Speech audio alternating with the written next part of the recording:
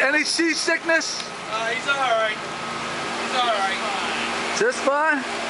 I see the catch dropped off a little bit with him aboard though. Oh, we had a Jonah. We had a Jonah today. All right, Mark. What are you talking about? You're pointing to a swordfish on your back. What are you talking? This is. We're here. Wait. Let me introduce you guys. CJ Morgante. He's here to officiate the Revolution. Who's the Revolution playing? LA. LA. Yes.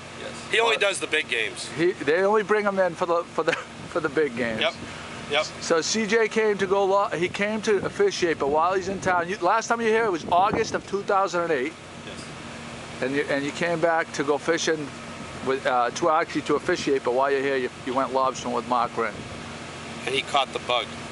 He's got the bug now. You want to go lobstering now? Yep. Something like that? It's a sickness. It's a sickness.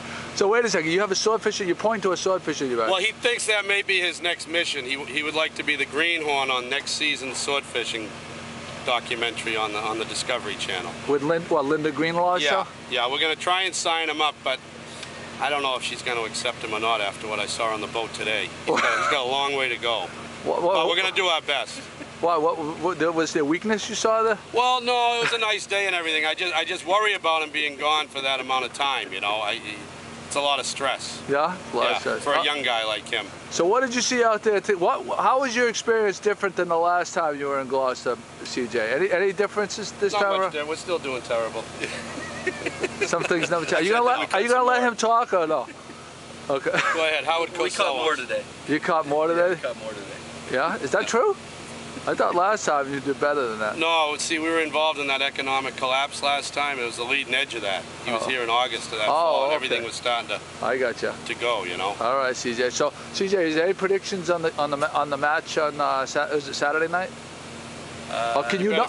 Sunday. You better be careful. No comment. Well, you will be fishing for the rest of your life. No comment. You can't, as an official, you can't comment on that kind of thing, right? No comments. All right. Well, we're gonna be looking for you. The only prediction he made was that Beckham's wife is gorgeous.